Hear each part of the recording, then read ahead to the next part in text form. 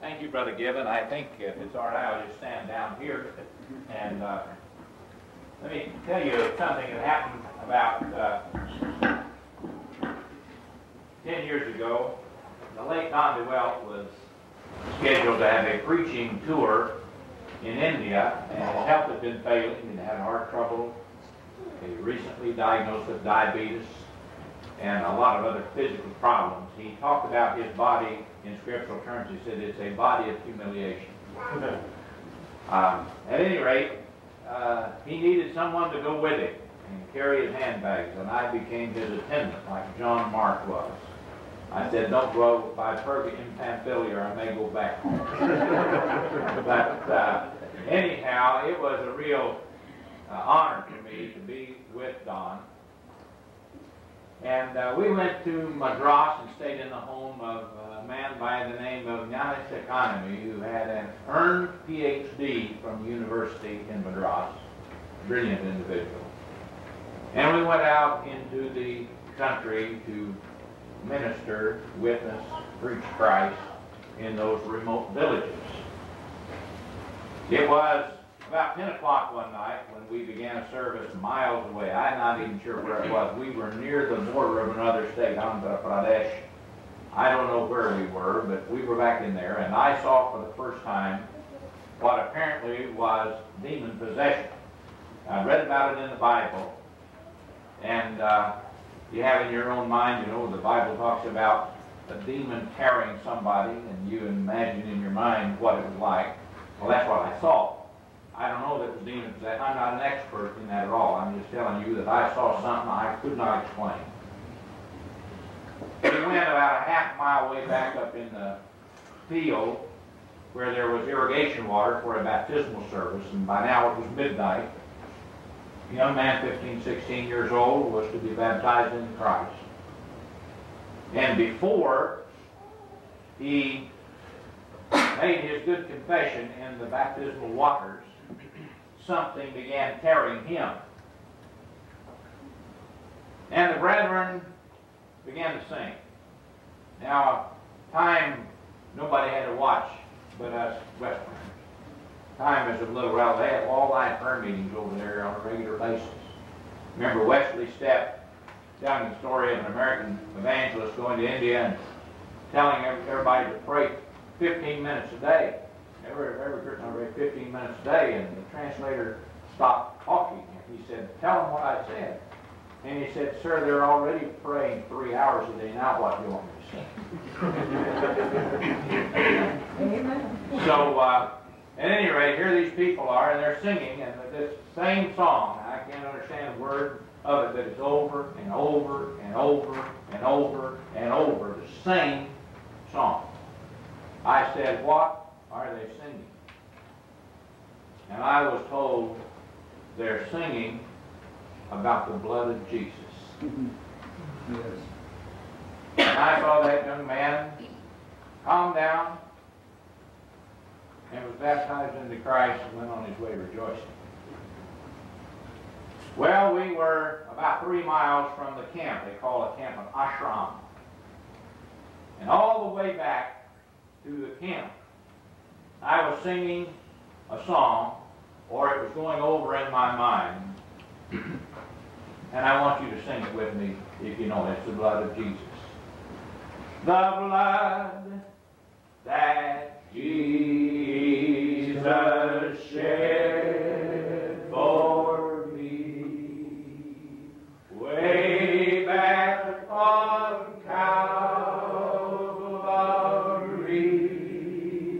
The blood that gives me strength from day to day, it shall never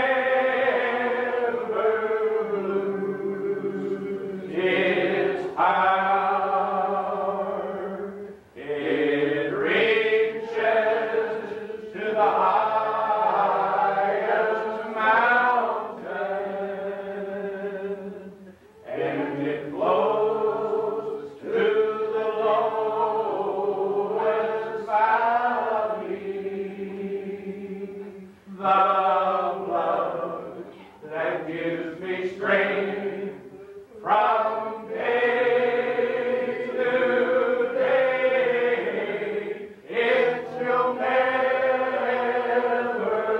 lose its power. Well, something happened to me that night. I had known those songs about there's power in the blood. I knew the scriptures. According to the law, I may almost say that all things are cleansed with blood, and without the shedding of blood there's no remission. I knew that, as Brother Waters would say, on a cognitive level. But something happened to me that night, and I have never thought the same about the blood of Jesus. And every time I hear that song or sing that song, I think of that experience 10 years ago, way out in the wilderness somewhere in India, where apparently demons have more respect for the blood of Jesus than many people in the church. Yes, amen. The disciple, someone said to Jesus in John 6, it's recorded, what should we do that we might work the works of God? And Jesus said, this is the work of God, that you believe on him whom he hath sent. There is something about belief that summons all of our mental and spiritual energies to a focal point. Amen. It is not some flippant, irrelevant type thing, but it is a work. This is the work of God. Amen. Amen. Believe. The things that we see are temporal. It is the things that we do not see that are eternal. Here, in this room, are a number of things we don't see that are very real. If I had a transistor radio, we could tune in 12, 15 different AM stations, 12, 15 FM stations. If I had a sideband or some other type antenna, we could get all sorts of shortwave and other pieces of information, have a satellite receiver. But we could get military information, weather information, movies. There's all sorts of vibrations in this room that we can somewhat rationalize on an intellectual level, but in addition to them, they're angels. Yes. They're very interested in what's going on here. They're demons, spiritual forces at work. And what we must do to work the works of God is to believe. We must exercise our mental and spiritual energies to the place where we understand that the blood of Jesus purges our conscience from dead works to serve the living God. Amen. Somehow the Holy Spirit signified that while the first tabernacle was standing, the way into the real presence of God was not yet made manifest. We need to understand that this was a figure for the time present, in which were offered both gifts and sacrifices that couldn't make him that did the service perfect as pertaining to the conscience. We'll talk about that a little bit more in detail in a moment. What the Jewish ritual did was offer some kind of a fleshly cleansing. The blood of bulls and goats and the ashes of an heifer, sprinkling the unclean, sanctifieth to the purifying of the flesh. How much more shall the blood of Christ, who through the eternal Spirit offered himself without spot unto God, purge your conscience from dead works to serve the living God? Amen. I want to begin by talking about conscience. The word is found 31 times in Scripture. It's never found in the Old Testament Scripture. Man has always had a conscience. When Adam and Eve sinned, their conscience began to eat away. They were created in the image of God. The word conscience, as you know, means to know with. It's a co-knowledge that we have with God. If you don't have the law, your conscience, in a sense, condemns you. Romans 2:15. That those who do not have the law become a law unto themselves, their conscience, the meanwhile, accusing or else excusing one another. Their thoughts, the meanwhile, accusing or else excusing one another. And our conscience bears them witness. At any rate, it's my view, my understanding of that if there's no other basis by which God is going to condemn us, he'll use our conscience. We don't even live up to our own conscience. Forget the Ten Commandments for a minute. You and I set standards for ourselves that we don't keep. I'm going to jog this year. I'm going to lose so much weight this year. I'm going to read the Bible through this year. I'm going to pray more this year. We set a standard in our own mind. We don't even live up to that. And that's one of the reasons why we are condemned, is because our own conscience condemns us. Everybody has a conscience. Timothy McVeigh is apparently the guy who blew up this federal building in Oklahoma City. Someone asked him, I understand, what he thought about all those little children dying, and it bothered him. He's got a conscience. Susan Smith is admitted to murdering her 2 children, and she needs the Lord. I feel sorry for her. She got a problem with his conscience. No matter what they do, she's supposed to have been suicidal, and now here she is fighting the death penalty. I don't understand that. I mean, if you're very suicidal, looks like you'd welcome it. You know, you'd say, well, this is what I want. But at any rate, can you imagine what it would be like for her to live? She will live the rest of her life with this thing of conscience eating away, unless her conscience becomes defiled or seared with a hot iron. In which case, she can sin with impunity and become like an animal made to be taken and destroyed. Animals don't have a conscience. You can teach a gorilla to detonate a bomb, and he doesn't worry about how many children are killed. You can teach a chimpanzee to strike a match, and they'll burn down an orphanage and never have a pang or twinge of conscience because they're animals. And as you know, the Bible talks about some people who are reduced to the level of animals. They have no conscience, been seared with a hot iron. They're beyond the realm of redemption. It's impossible to renew them again into repentance. It's a sin unto death, and they're made to be taken and destroyed. In Albert Henry Newman's church history, which I studied in college many years ago, he describes Nero as a young man.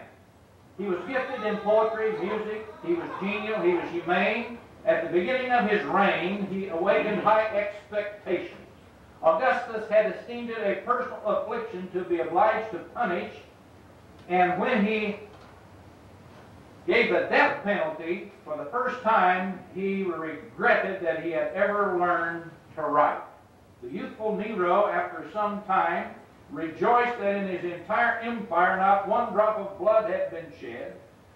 Under his tuition, such philosophers and statesmen as Seneca and Burrus, it was expected that the ingenious youth would become a paragon of wisdom and of justice. Seneca thought him incapable of learning cruelty, and expected the emperor's gentleness of disposition to permeate the entire empire and transform the world into the innocent golden age of mankind. You know that Nero became one of the most degraded monsters who ever lived. He ordered the murder of his brother, the assassination of his mother, the murder of his first wife. His second wife died from personal abuse. He greedily sought the praise of his people. He played the part of a public buffoon, performing in public in disguise. He became involved in unbridled indulgence of every kind, and this is the way that the historian Tacitus described his persecution of the Christians. First, they were arraigned. Were arraigned those who confessed. Then, on their information, a vast multitude was convicted. Not so much on the charge of arson. It is thought that Nero burned down the city of Rome so that he could rebuild it on the magnificent scale of Constantinople. And then to blame somebody for it, he blamed the Christians. So the Christians were arraigned, and then they were confessed, and they were to inform on other Christians. And they were convicted, said Tacitus, not so much on the charge of arson as for their hatred of the human race. Their deaths were made more cruel by the mockery that accompanied them. Some were covered with the skins of wild beasts and torn to pieces by dogs. Others perished on the cross or in the flames, and others again were burnt after sunset as torches to light the darkness.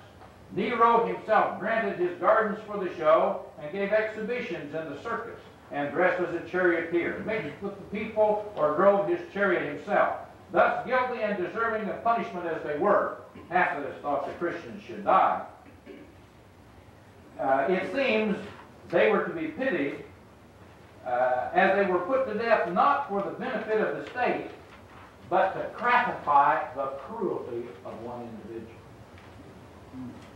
So here's a man, as a young man, who was thought incapable of learning cruelty, who becomes one of the most degraded monsters on earth, and a historian says, you know, he put these Christians to death by the thousands, not at all for the benefit of the state, but just to satisfy his own sadistic pleasure. Brother Wilson is here, and I still remember Seth's lecture on the alarm clock. That you say, I'm going to get up at, set your time, 6 o'clock, 5 o'clock, 7 o'clock, whatever. We set the alarm, we're going to get up. Now, if you don't get up, you're doing some damage to something very vital to your spiritual makeup.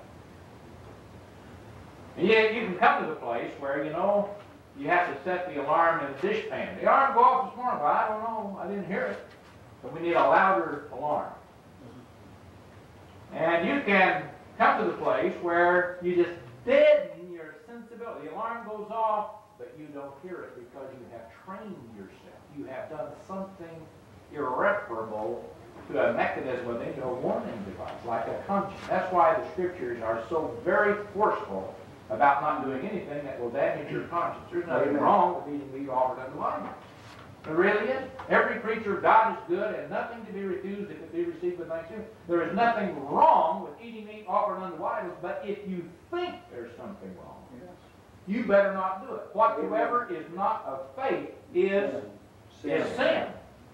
It does irreparable damage to you. You can't be a Christian without a conscience. Your conscience is something which causes you to reach out for God and want to be saved. But if you think you're all right, if you think you haven't done anything wrong, if you never hear the alarm, then you're beyond the scope and reach of salvation. One man believes that he may eat all things. Another is weak eats earth. One man esteems one day above another. Another man esteems every day alike. It doesn't really matter as long as you do not violate your own conscience. The moment you start violating your conscience, you're doing damage to something that is essential to your salvation. And, as we said before, it can be seared with a hot iron and defiled to such an extent that nothing you do can be acceptable to God. To the pure, everything's pure. Yeah. But if you're not pure, if you're messed up, mixed up, as far as your conscience is concerned, nothing you do is pleasing to God, for even your mind and your conscience are defiled. So you've got a conscience. God gave it to you. And it's my hope and prayer that you're going to guard it. Amen. And that you're not going to allow yourself to become calloused, to sear your conscience with a hot iron. And if you don't want to get up at 6 o'clock, don't set the alarm. Whatever you're telling yourself you need to do for your own spiritual, for our own spiritual well-being, we need to follow through on those commitments. Mm-hmm. Now, as you know, our conscience can be wrong. For example, Saul of Tarsus' conscience didn't bother him. He was going straight to hell. Mm-hmm. He said, I stand before God in all pure conscience, Acts 23:1. Mm-hmm. I've got a theory about that, this is not a theory, this is a scripture. The law was given that every mouth might be stopped and all the world might become guilty before God. That was the purpose of the law. Mm-hmm. The law was given to make people feel guilty. Some churches are that way, you know. The more you worship, the worse you feel. And that's the way Judaism was. It was designed that way by God. That there was a remembrance of sin every year. Amen. And the more you worship, the guiltier you felt. Except Saul of Tarsus and other Pharisees, the more they worshiped, the better they felt. I'm thankful, Lord, I'm not like that guy over there. I fast twice, I pay tithes of all. You know, I'm a righteous guy. I haven't done anything wrong. Concerning the righteousness which is in the law, I am blameless. Now, it's my spin on this thing that the only way the Apostle Paul could have been blameless according to the law, was if he misunderstood the law. That somehow he had twisted and changed the law just enough so that he could come out of the things kind of like a rose. And my spin on Matthew 5:19, I got all these scholars here, you may not agree with me, I've been wrong on so many things, I probably could be wrong on this too, but Matthew 5:19 says, whoever will break these commandments and teach men to do so shall be called the least in the kingdom of heaven. There are 14 different Greek words translated as break in the Bible. And this one is the one that's luo, which means to loosen. So what Jesus was talking about was, I think, what Saul of Tarsus did. He did not shatter the law. He didn't go out and commit adultery and just in your face rebel against it. He didn't do that. He just changed it a little bit. I had an old Volkswagen that first week I had a flat tire, and I went to change the tire, and it had one of these kind of a Mickey Mouse wrenches. It wasn't a very good one. It was, and anyhow, it was the right size wrench to put on the stud on the bolt on the tire to get it off. It was the right size, but it was such light metal that when you tried to put any pressure on there, it would give just a little bit. I mean, not much. Almost imperceptibly, except it wouldn't take the tire off. It gave just enough that it was useless. And this is what I think Saul of Tarsus and others did to the law of God. The law of God was designed to make you feel guilty, that every mouth might be stopped and all the world become guilty before God, and they stood before God with pride.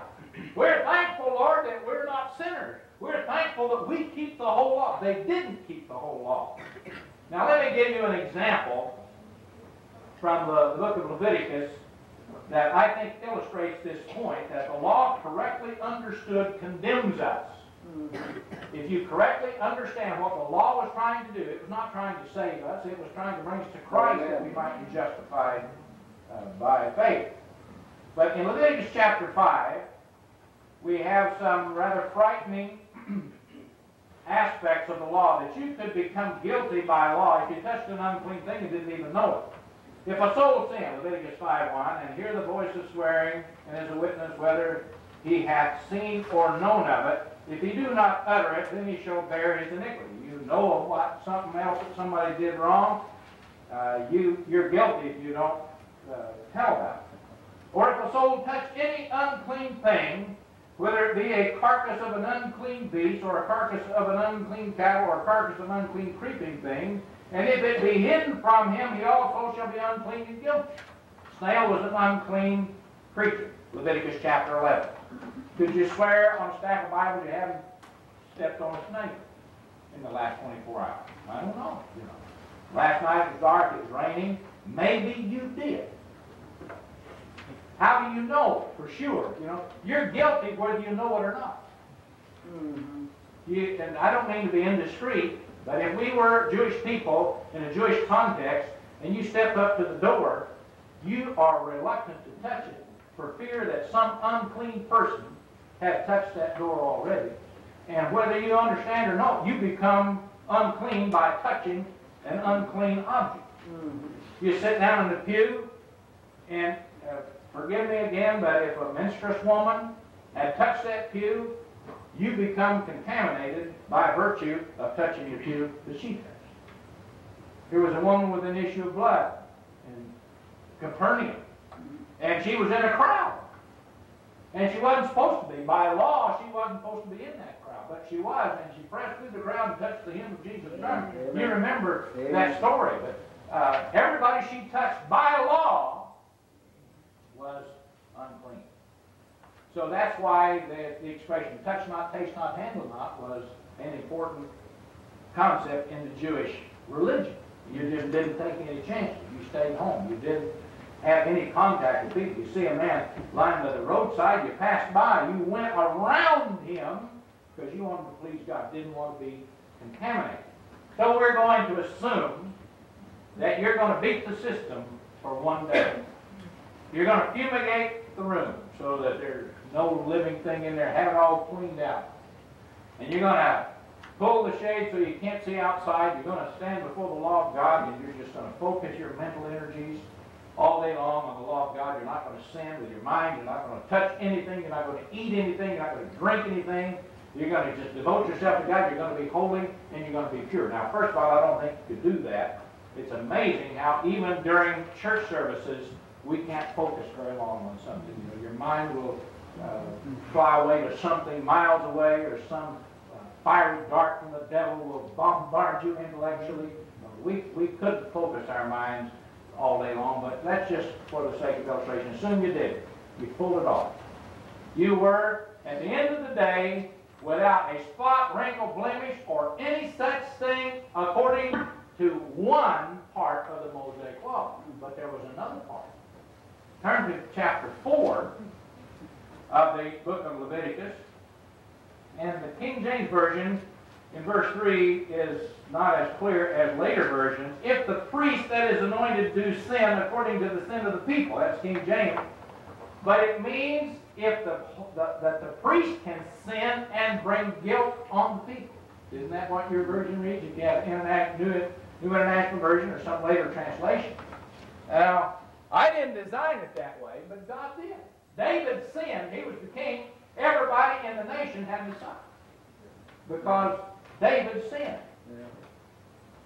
And here you are. You have summoned all of your mental, emotional, spiritual energies together to be pure one day, and you did it only to be shot out of the sun by that lousy priest. The priest sinned and made you guilty. And you throw up your hands and say, Lord, nobody can be saved by this system. And that's the point. Amen. That's the whole point of the law. The law was given that every mouth might be stopped and all the world become guilty before God. Amen. And there's something wholesome and healthy about this thing of guilt. It had dawned on me that the only way you can have life is have death and decay. It was in July 1969, Neil Armstrong put a flag on the moon. It's in perfect shape. The flag he put there over 25 years was in perfect shape. It's like an eternal deep freeze. There's no oxygen. It's just cold. Nothing can decay that flag. It's just like it was when you planted it there. But you can't plant a garden there either. Nothing will grow. You plant a seed up there, and the seed stays the same way. There's no corrupting influence because that seed to grow. Jesus said, except the corn of wheat fall into the ground and die, it abides alone. And unless there are spiritual forces at work in our lives that cause us to die, I would lie without the law. When the law came, sin revived, and I died. That was the best thing ever happened to the Apostle Paul. All of a sudden on the Damascus Road, he realized that he was, in fact, a sinner. That his righteousness was a contrived, artificial righteousness that had no real value in the eyes of God, and he came to say with David, have mercy upon me, O God. Amen. According to the multitude of thy tender mercies, blot out my transgression. Amen. And he later described himself, as you know, as the chief sinner. Faithful saying. Here the church had sayings. This is a faithful saying, worthy of all acceptation. Christ Jesus came into the world to save sinners. That'd be a good saying for any church. Amen. Christ Jesus came into the world to save sinners, of whom I am, not was, or will be, I am the chief. So you got a conscience, and we want your conscience to remain tender. We don't want you to sear your conscience, violate your conscience, in any way injure this integral part of that. But what are we going to do with this thing of Saul murdering Christians, or compelling them to blaspheme, or holding the garments of those who stoned Stephen, all of the horrible skeletons in the closet of memories of his mind? What's going to happen to that? Now, I'm going to just give you some scriptures and pray that the Holy Spirit's going to give you wisdom and spiritual understanding. This is so far beyond me. I don't understand why when you plant a little seed it grows. Isn't that remarkable? You take watermelon seed and plant it in the barnyard and it produces something sweet.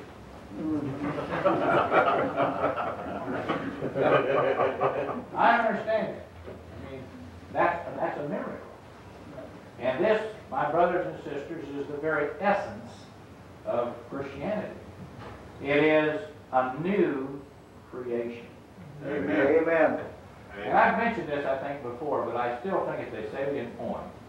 That the Bible mentions poema only 2 times. The poieo is a Greek verb that's found over 500 times in Scripture, but the noun form of that verb, poema, is only found 2 times. Once it talks about physical creation, once about the spiritual. First time is Romans 1:20. The invisible things of Him from the creation of the world are clearly seen, being understood by the things that are made, even His eternal power and Godhead. He's talking about the physical creation. The sun, the moon, the stars, the galaxies, the system, the rhyme, the balance. It's like poetry.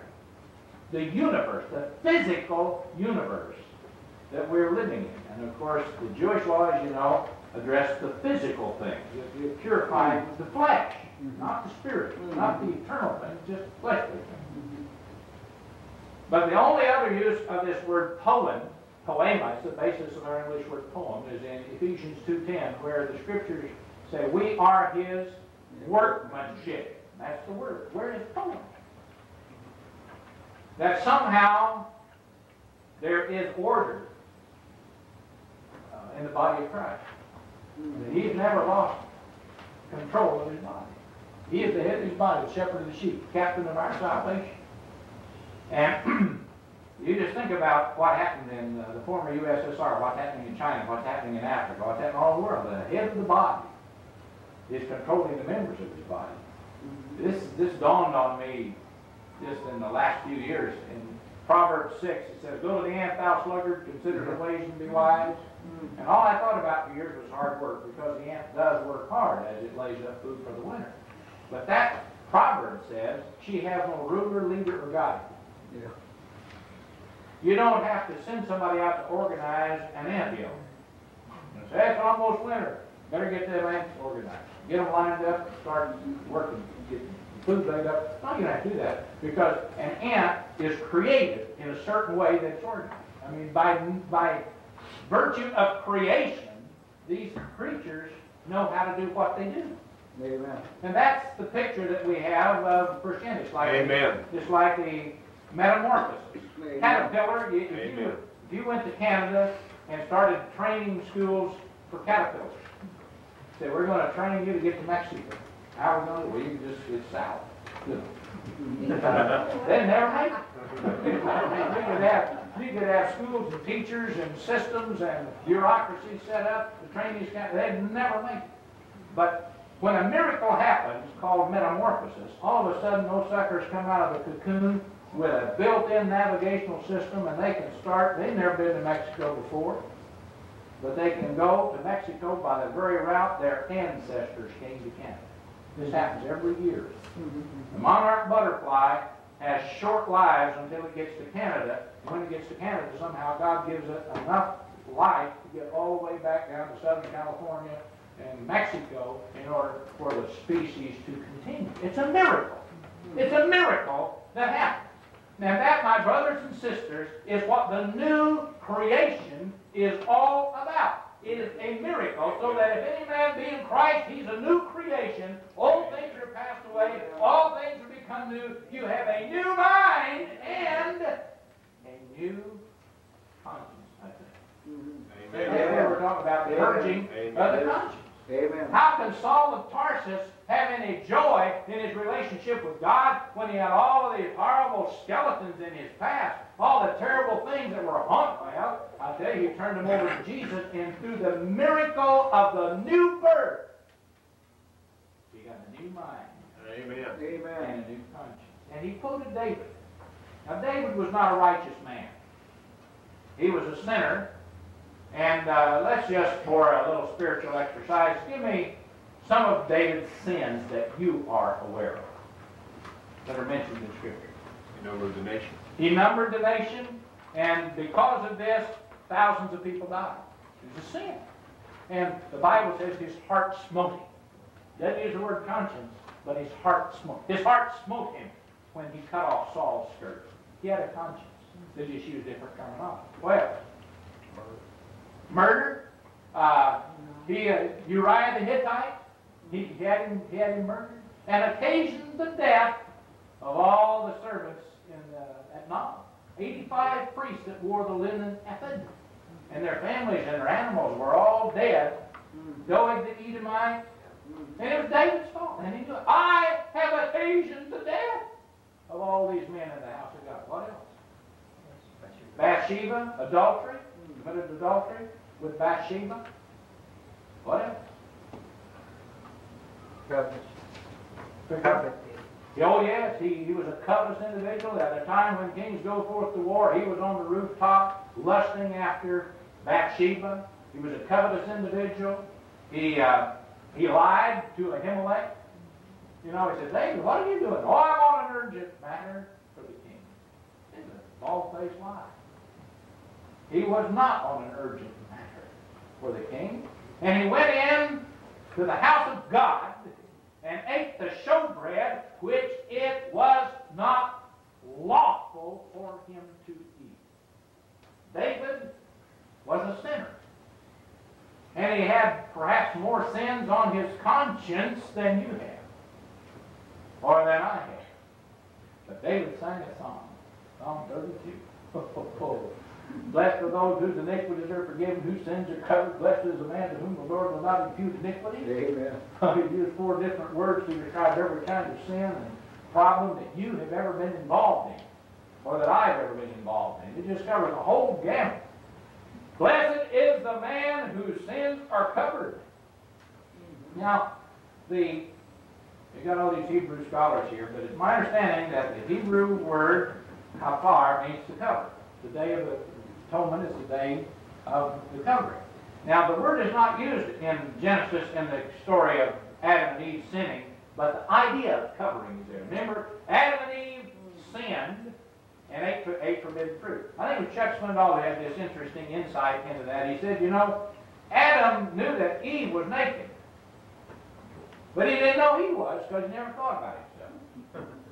I don't know that that's true or not, but I think it's possible. You know, how could he live with his wife and not know she was naked? Eve knew that Adam was naked, she didn't know she was. Because in the ideal marriage, each mate was so focused on the other, they never thought about themselves.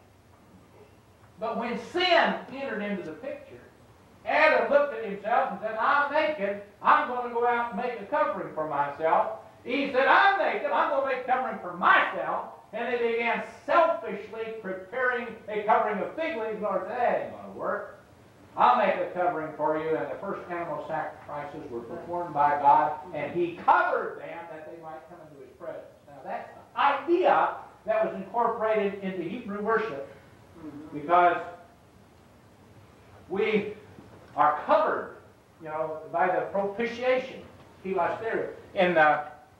When the law of God was placed in the Ark of the Covenant, there were cherubim on top of those. Were the creatures, you know, placed at the gate of the garden to keep man from the tree of life. The cherubim, they were looking at the law of God, but they didn't see the law of God because there was a golden slab covering the law of God called the mercy seat. And that's what Jesus is. He is our covering. He is our mercy seat. Amen. My little children, these things write I unto you that you sin not. But if any man sin, we have an advocate with the Father, Jesus Christ the righteous. And he is the propitiation. He's the covering for our sins, and not for ours only, but also for the sins of the whole world. John came, knelt down, looked into the tomb where Jesus was, and he saw an angel at the head and an angel at the foot of the place where Jesus had been lying, and it dawned on him we have a covering. Amen. So David said, blessed is the man whose iniquities are forgiven and whose sins are covered. Yes. Amen. Blessed is the man to whom the Lord will not impute iniquity. Now it doesn't say that blessed is the man who never sinned. Why not? Nobody would be blessed. If we say we have no sin, we make God a liar. Amen. That's right. When we get baptized into Christ, we still need an eraser on the end of our pencil. I mean, we're not going to get 100 on every test just because we got baptized. We shouldn't cancel our car insurance just because we got baptized.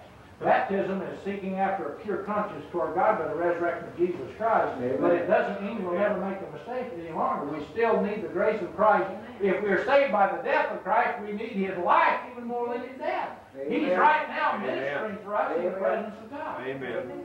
And this, my brothers and sisters, is to me the way that our conscience can be purged by the constant ministry of Jesus. I mentioned a moment ago the tragedy of a Jewish worshiper facing the frustration of his own imperfection and the design of the law, which was to create guilt. If there was, however, a time in the Jewish religious system where the people really had confidence of their relationship with God, it was on the Day of Atonement. It was on the day when the high priest entered into the Holy of Holies with blood for himself and for the errors of the people. I took several hours one day and wrote down what happened as it is described in the 16th chapter of the book of Leviticus. This is, and I won't go through this, all but here's some legal, or some, it's not, it's, I guess, all these pages, both sides, 1, 2, 3, 4, 5, 6 pages of things that I wrote down that the high priest did. He bathed, he dressed in white holy garments, he offered or presented at the door of the tabernacle a bullock for the sin offering. For himself and his house he presented the same, at the same place 2 goats for a sin offering for the congregation, cast lots on the goats, one to be sacrificed, one to be the scapegoat, etc., etc., etc. So he made the pilgrimage to Jerusalem, and while the high priest was in the Holy of Holies, one day of the year, you felt good. You said, all right, anything I did is covered. And my brothers and my sisters, where is Jesus now? Amen. Amen. He's in the presence of God, ministering Amen. Amen. Amen. in our behalf. The Jewish people were doing and doing and doing and doing and doing. The Muslims do and do and do. All do this, do this, do this. The Christians focused on something which was done. One sacrifice. Amen. One sacrifice. Let's pray. Oh, Father, I don't understand all that I've talked about. It's too profound, too wonderful. I'm reminded of